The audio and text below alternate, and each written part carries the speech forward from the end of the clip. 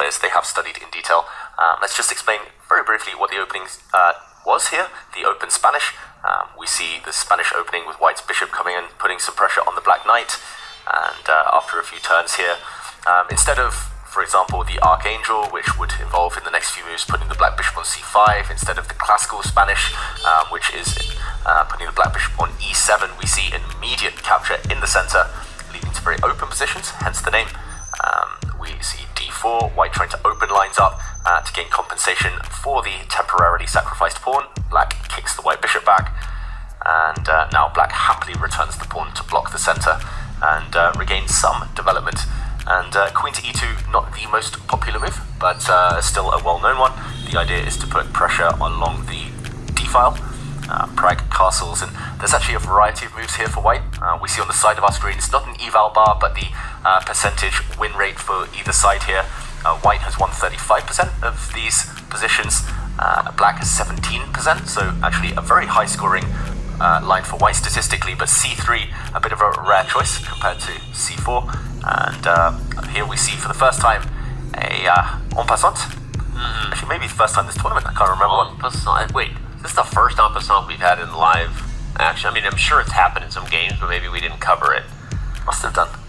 Yeah, I don't remember any en passant. Where's Elias Sports Bureau when you need it, tracking every odd stat possible? Is this the first en passant? We talked about en passant when June played f5, but we thought it wasn't the right move because if she had played f6, then you're and en passant was not played there. Exchange. Yes, you're right. It's not forced, the en passant. Somehow, I thought it was. That's what I heard on the internet. There should be like a jingle when it happens, or everyone should just get a free croissant. Like croissants should just drop from the sky when en passant happens for the first time. But okay, en croissant it is. Sorry, David, continue. En croissant, in honor of the upcoming Paris Olympics, he takes f6 here. Black recaptures, and okay, white puts pressure in the center. There is actually a pin along the e-file, so black's knight has to be really careful where it treads. It drops back, defending its bishop. Magnus keeps his bishop intact, and I mean, my opening theory has run out a long time ago, but here it seems both players relatively well prepared. They've both spent just over 10 minutes on the clock. I'm a bit nervous initially for white due to the fact the queen is stared down by the black rook, but no tactics in sight here. It looks like white will happily put a bishop on e3 in the near future, maybe put his knight on g3. I'm slightly biased towards white's position because white has a safer king. Black has only 2 pawns as shelter. Watch out for some tactics along this diagonal in the near future. But black's pieces are very active for now. Centralization. Very active, and I keep staring at bishop g4 because I don't like much the e5 tension for white. I know you can play knight to e3 or bishop to e3, but it's slightly uncomfortable, I think, the pins. And how would you follow up, Hannah, if I did, for example, block with the bishop? I see the bar slide. Knight to e5. Am I getting the f3 knight? Yeah, that might force white to come back to d2 with the knight to avoid double pawns, potentially, unless you're not worried about the double pawns. Half of these positions, that's the battle, or at least where the prep goes deeper than what we're doing up here as commentators. They're aware that they can allow an exchange there and maybe tuck the king to h1 and ultimately use the g-file for white when you start thinking about an attack against the black king. So, okay, yeah, this is interesting, and I will say that there's aggressive intentions, I guess, if you want to say, from Pragg here. I want to talk about the storyline of Pragg beating Magnus and the fact that he was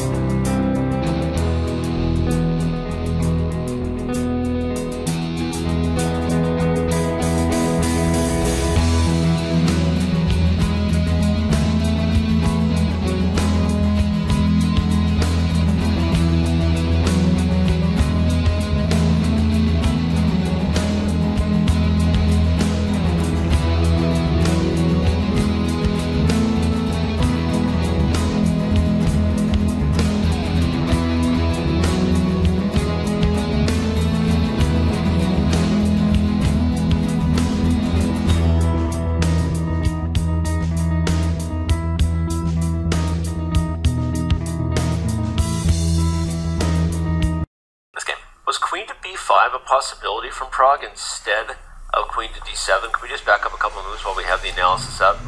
Because when I initially looked at it, I thought queen b5 there was rook takes d4, but you know, queen takes c4 there is no rook takes d8, or maybe there is. Maybe that's the king opponent ending. Okay. Okay, I answered my own question. Sorry. We should show it. Just like the confessional booth, when you start talking out loud, you solve the problem in your own head. This is the therapeutic aspect of analyzing your variations in a real-time, out-loud fashion. This is a winning king opponent ending. Go ahead and keep showing it. Yeah, 3 versus 2. For example, the kings will race towards the center. Still some hard work to be done, but I do believe white can actually create a pass pawn, or at least a distraction. At some point you'll push the g pawn, then the f pawn, and 3 versus 2. We could play this to the end, but I trust the eval bar here.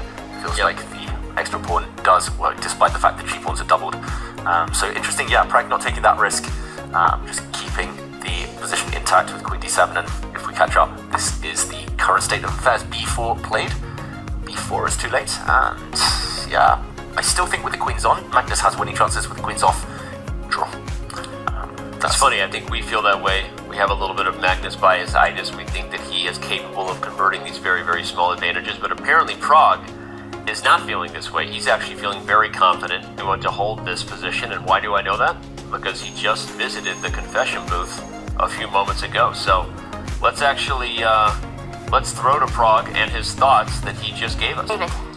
Not out of trouble. Hikaru is a master at grinding away these advantages. And we have a handshake, a draw between Magnus Carlsen and Praggnanandhaa. That was a very well defended game by the 18-year-old Indian prodigy who beat Magnus earlier in the tournament here with the white pieces, and now it's a draw in classical chess, leading to another Armageddon.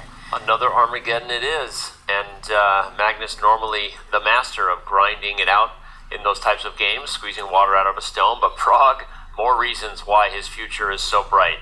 Winning with white when they played earlier in the event.